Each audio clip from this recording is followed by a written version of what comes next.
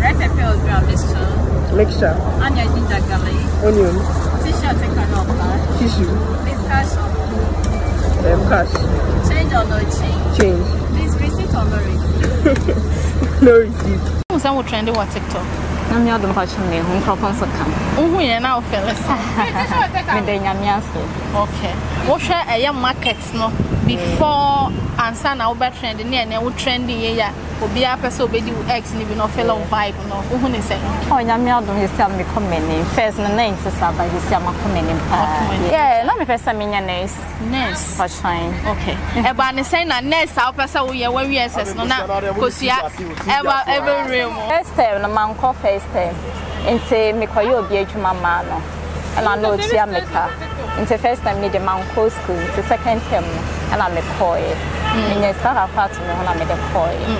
That's a walk on, I don't know what I says. Oh, we are breathful. Barbara, me about. Into Mr. Territ and Kusian, Mr. Territ so crazy. Okay. Sometimes nice, but Yamiadon Kakra, me and Yana may bomb pioneer the idea. And say Yamiadon, and I'm a bit by this time. I saw young third born where you're nursing training. Wow, you're the Mechi, where you're hairdresser. Oh, okay, why are they? Nina, your son, where Juma Yamiadon. My sister, who said, why increase from 2 crates no? And said they would mean what by saying. Oh, Yamiadon, weekdays, many 25. Okay, and our weekends, many 30 crates. Okay, and you know, a day would me make his cabay saying. Oh, Yamiadon, make comment in Papa by your saying. Oh wow. Pass and Pebby at ya. Oheneba Media open news, Papa. Oheneba Media and somewhere crosswalk. Oheneba Media, Assam Papa Woho. Oheneba Media, Assam Cassia BSC. Oheneba Media, and some power moy. Oheneba Media and some power mo. Be a métier yang. Many me patch mama just 1 minute of your time. Na me wunti enkomobi. Me nia me jede dey ehun social media no obi about digital marketing. I also ehun no. Me nia mama patch anye dey sika ewo this business mu. O me yen time freedom so. Na mo twama wo kra ewo business mu yen dey. And need no experience or qualification to do this. May he have your phone, laptop, and access to internet. And pay in a pia button. My number no reach go screen. For the number no WhatsApp for more information. And also the website and our home. Able to my register with Woodin and our email address. Now the information in our beseno.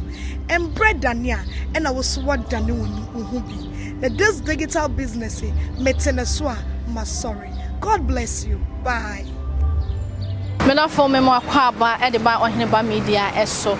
E wi asemo unim obi asemo a e ya menjeje no wate. Ye nua ba bi e trende e wo social media no so. Na ne nya ne se oton kosua e bia na wunya bi enhwe ye. Ye nhwe emfamra. Red pepper or ground mixture. Onion, ginger, garlic. Onion. T-shirt and canola. Tissue. Please cash or cash. Change or no change? Change. Please receipt or no receipt? No receipt. Aye nua bayi na ye ne no kwakwakodi eye enkomo na chese abrabo no obi a wode asi nani so se daache opese wo ye nurse ono ankasa san ahokyire nti waton ade e de ne ho akoesese wie nanso se obenya obi aso na sen no na aye den nti wo so de ne ho bɔ afɔre na wo hwɛ ni nuanom emomutimi kosu enam so emode ade ton asi nani so a ene nyame adom we create a nice business e de abana ama ne ho a ene obeba no na anwamo ene kosua e na benku ni maku a yetwie Ghana ye die mo eno e na woton a wode boa ni nuanom ene watimi aboa ni nua ama wawie nursing school yankɔ ne ene ne nkonkodi eye enkomo afọ ai sane me di kan ene mo kan no mabepie mo e wo me nua ba no enchen na ene de ne style of selling eggs no I different crowd because empembebre no ubehu obi na esono no di chin wa traffic mo kosia remix no de eye bebre e na ya yete na so ye nua ba yi de eye different ne style no eye unique eno hu nkomo e na ye ba ababa bedi e wa hanum se na de ba ko amehu no se oba sane eniema esifa kokosia ne hu nti no one tokra na nya mienu ananse miensa obi eni ho ba ahase na obeto kosua ba ko and the lalai because so style a wode to ne grandma waka no ha na hu ne say yes idea. Ube investing your money in the egg. Thank you. Many are saying. I'm not the one answer. Yes, what? Okay. We didn't say. Pasha me the Bennis and a Uram. Bennis and I say a Uram. Pasha you. Pasha me a capimia. A capimia. A capim when he find I been sway. Pasha a capimas, and I got catching. A catching. Pasha. Wow. Who school do you say? Pasha SHS. SHS. Oh, okay. Pasha here camera and Mukakamame. SHS no school by now. I came commercial college. Wow. What your course? General. Pasha. Wow. At saying you're at 1, at 2, at 5. At 1. At 1. Yeah. Oh, okay. Now, what's that now dream on a saying? And then I see when you saw yourself. Pastor, course na me na senkusia. Like course no. The say we go school no na that then after so yeah, na me pesa me nurse. Nurse. Fine. Okay. E ba ne say na nurse a pesa we SS no na kosia every room. Me pastor me we school na say efie enya kakra. Okay. Me so me na me first born. Internet say me nya bibimbo a ma wo fun so. Wow. Yeah. Wow. When are your first born? Me pastor. Me pastor ya 5. 5. Pastor. Oh, okay. Okay. And you know we school no na kosia no e ba ne say na wo start e wo tena ase na wo decide say kosia no na obeton na wo so dia support kakra. Me pastor.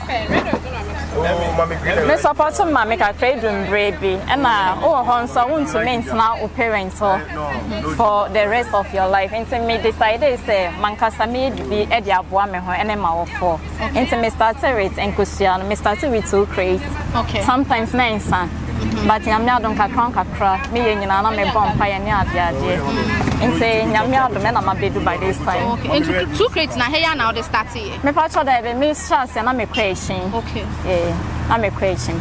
E dey no timi ton kosua 2 crates na manesa. Nyame adon first na into mensa banka kakra. Sisi ade nyame adom esa. Ba ye say nye 2 crates na me nua bi. Okay. E ba ne say na ha na wo be ball joint wa ha no ma say me hu say when increase from 2 crates no. Enti e dey utimi no abaye say. Oh, nyame adom weekdays me nua 25. Okay. And our weekends me nua 30 crates. Okay. Every week ni nyina no the whole day wo be adwuma. Pastor Tuesdays pen a member. Okay. My Sundays here after church from 12 going. Okay. Yeah. Okay. Tuesdays pen I am day, my all day. Okay. And say ya na obenya ha say ya wo say aha de o ye no permanent a. Oh, Pastor, how am I question no? Me ho say na nkrofo ye adwuma wa sa ta no mu mbie chan na mo ye. Nti omo mo ye adwuma wa ha na me ba e beton ma won ene ade ade. Nti tamo mu die China mall na mbet na gate na no ho enti me ba obi ba sana ma decorate na ni ade ade no na fe no wato odin so say fine enti e kakra na masakwa echin kakra till later on be hu say e yankrofo ba mechi e be twen me na me ka so ete sadia mentana say na se na be ya customers em be twen me bio. Okay. Yeah. Wow. Na kosia ye hu say ye ton nyina no e just red pepper no and green pepper any onion. Pastor me o green pepper. Me pastor me o green pepper, me o red, me o ginger, me o garlic, and me o sardines so. Obi wo ha o pe green pepper, obi wo ha pe red pepper, obi wo ho so pe mixture. Nti na me red pepper o green mixture. Oh, okay. Wow. Wow. Wow. What brand no? Me person me who the secret behind a branding ya wo dia amadwuma. Secret ni say what na say hu say obi a ton kosia e ba ne say na wo ya wo dia ni say me hu so obi a ton kosia but and so say ye ni penyina ye pesa. Okay. Nti me shada ya media no say Madam, you can cry. Me da say enya ho fe ne nkwa. Okay. Enkosia no mekode ye ton baby a but I so na obe ye odi a enkrofo be ba onchen ya beto. Nti na me de brown de kakra kan enyo bia na pe ginger ne garlic ebi mo de afra but me my is separate enyo bia na pe nti na my is separate. Okay, obi wo ha on pe ginger on pe garlic. Yeah, obi wo ho so pe ni nyina o de frama na pe nti enyo bia na pe nti na my is separate. Wow. Nti on be hu ye no like enkrofo pe some me ton ma ade customer service no so say okay. Yeah. One year home econs e was the home econs. One year oh yeah art. Di art na o ye. Because fine. Na say na wasi fat na se. asese niema ehu ne se ada o maame na oye aduane ana oye aduane ton me pa show you maame ye aduane ton oh okay maame ye aduane ton nso o kire me aduane apa yeah enti ene you know we school how many years ni oh me we 2012 into 13 years ni 13 years ni our why dreams about to us oh na me odom person me call catering school okay yeah na otwa eye waduane no ano aso okay so so nya kosia no mpa na me na wow me wangwa mo ha braised rice ana me wo banku nse ne me ko chechemu ye tobo na chechemu ye mama o odan wa ha me pa cho me wangwa mo ai okay anwa mo ana say oil rice yeah and braised rice ni ene wa he braised rice ne yangwa mo na hey yeah who confused me anwa mo no hello and I'm about to 10 and 12 which one do you want okay egg and sardine which one egg. Please, do you like the one with under or no under?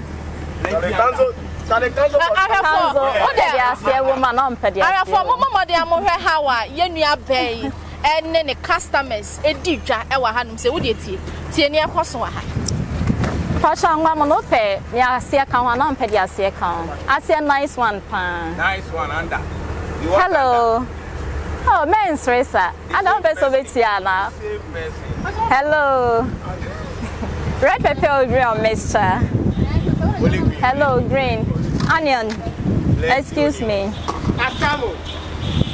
I for natural say yeah over hanuma rhymes now whatever mountain no. Oba stress ha when you mama so no use sika nyina e de ato eye anwamo na wakwa kodi na de ba kwa e fe wa ha no se oba eye kosue waye no into packs different so wo do a pack or the the packaging very nice who no say yes ababa wa when any afi pa cha say adwin who body no abaka say body ni so na so adwin no de say only work as yes na won na wo ye adwuma no Pastor, me work here back. Oh, okay. And see, what me make his cameras. Oh, hello, senior apprentice too is here. Oh, come inside there. Me Pastor, me work here too. Yeah, junior apprentice and senior apprentice. Yeah. Okay. And you know, what me make his cameras. Oh, nyamia do me come in kakra. By you say. Nyamia do. Nyamia 2000. Oh wow. And you say no all siblings no omo timi akọ school edu achire. Yeah. Omo do by say. Me pastor, your third born we wie nursing training. Wow. You di mechi we wie hairdresser. Oh okay. Why are there? Ni nyina ya wonsa no adwuma. Nyamia do. Why are there? What sacrifice abon hu modern. Me pastor, me pese me hu rhymes na what the tone kosua no unya firi he. Why na kire? Oh, ene de me ka say enyame na mama adwen no. Yeah. Okay. Enti no say meto kosua ni bi. Okay. Simpa so be di tra na fa isa na be tinye di ba ko 3 cities and for the 4 cities.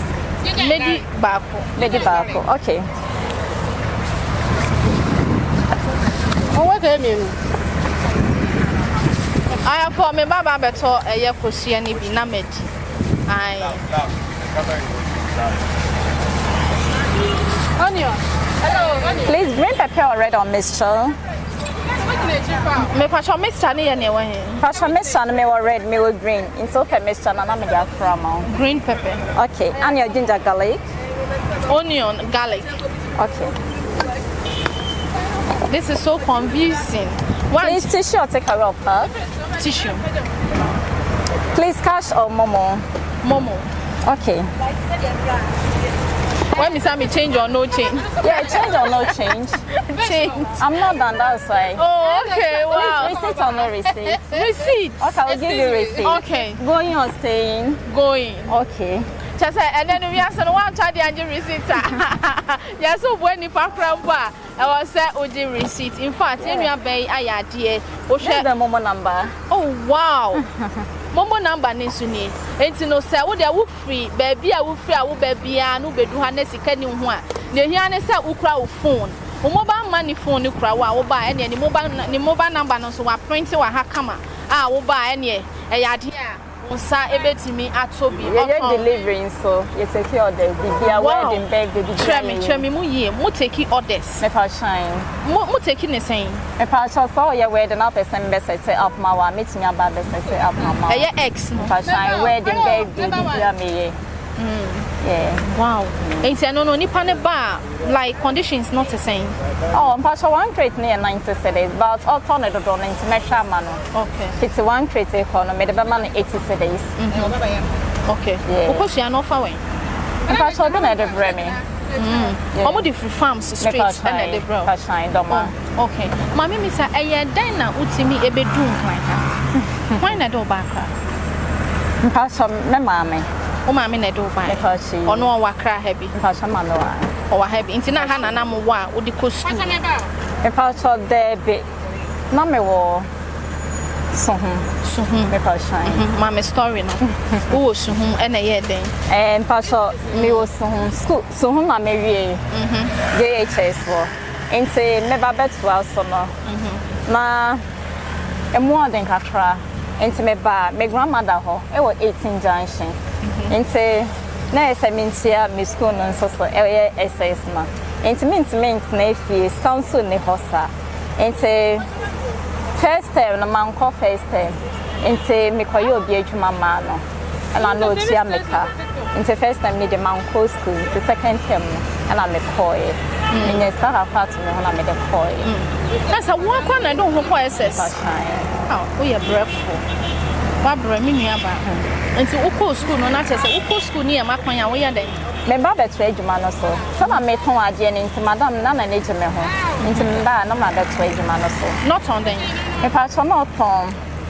boutique ya transfer ni ade yeah wa bre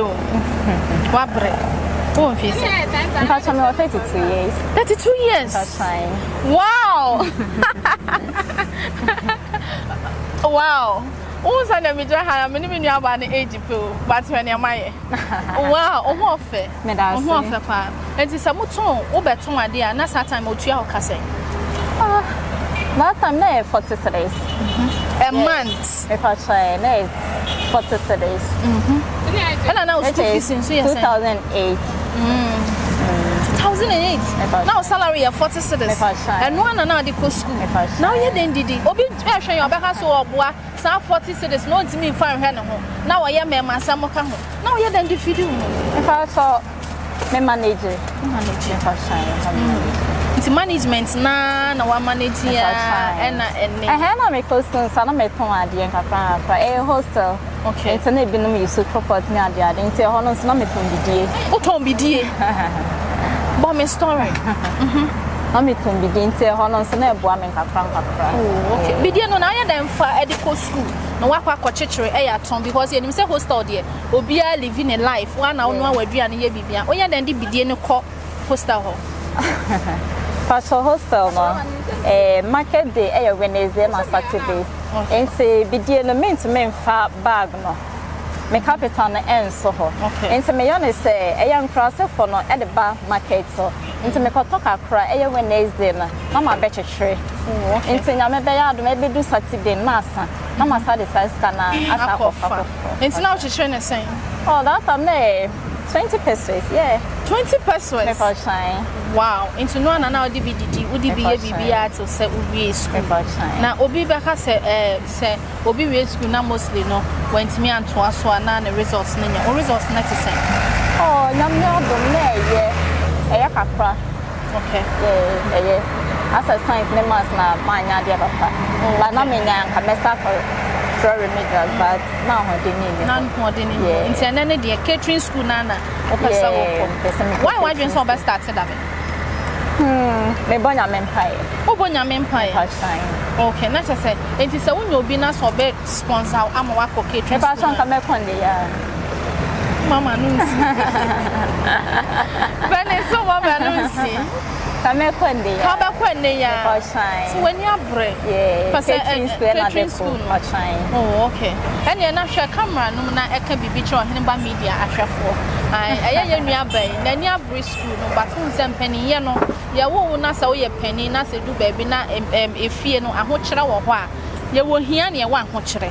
ahokyere wo ho ne ntimi nso wasena wo penny ye no onu ba bia wo fiti prekope eye penny prekope because how no eda wo so eno na ye nua bai atonwade a manage ne life a de abedu enei a odi kosua ne anwamo aka ho anwamo ye Ghana ha na banku yes eni makwa yetwi mepache yi eye yadwane enti wa be create this business e wa hanom say on twen emma obi mese ne life na momo no na ni so ade hu no ne say eye nurse adwuma nanka opese wo ye no se nurse no wantimi anko ama wa mama ye nurse ni ankosina ayaresabia anya adwuma dia na ne ono ade ne nsa ebe ye bi no ginger garlic enti sa oba ha say ya ena woton eye na adwe no na the way obisa questions on yama wo pani ade na amanipa dodo na tugusu wa hanom a omo eto na mom na ni so ade hu no say obetimi abiem amana ya kese eno ne say obekọ catering school enti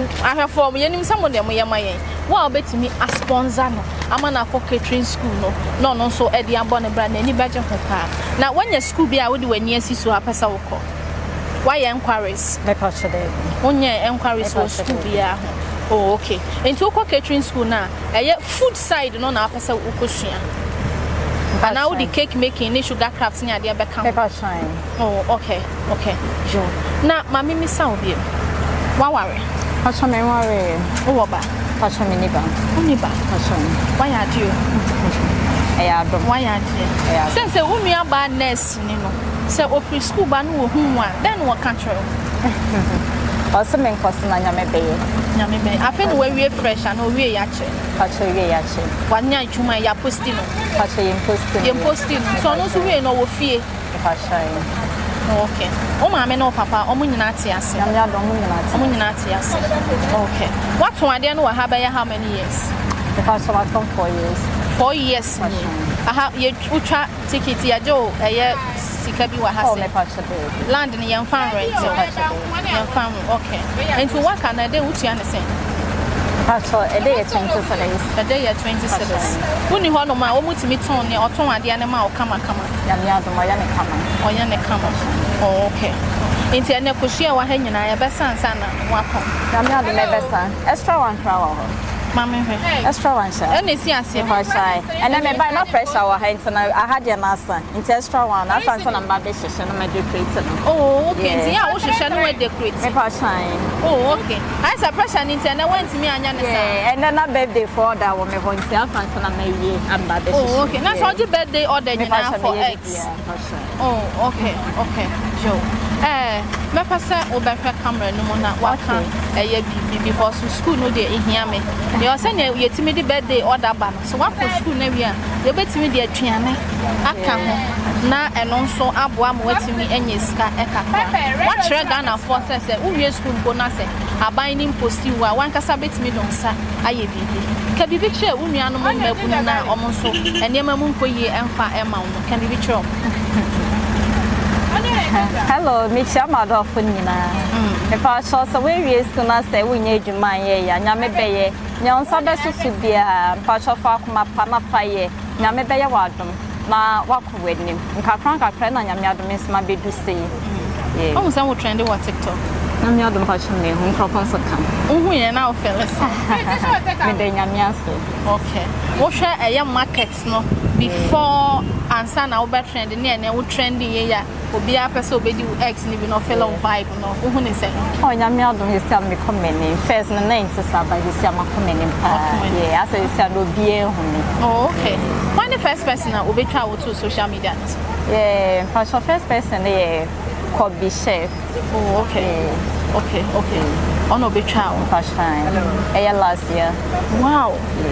And this year, mom, na man for whom? Okay. The video what's the phone number will be person of friend with sister. Make a shine. Number 0345250687. You can see it here. Okay, number yeah. But I American English ya can also and also ya ya gonna have bro for ya yini maku I also start now confuse here. It's no American they no sia we what to go now put you together. Mpasha ka marketing no yeah. It's the to go na sample number ni go 0345250687. Okay. Venice or Aram. Aram. Yeah. Mobile money. Number no 18 bay na baba.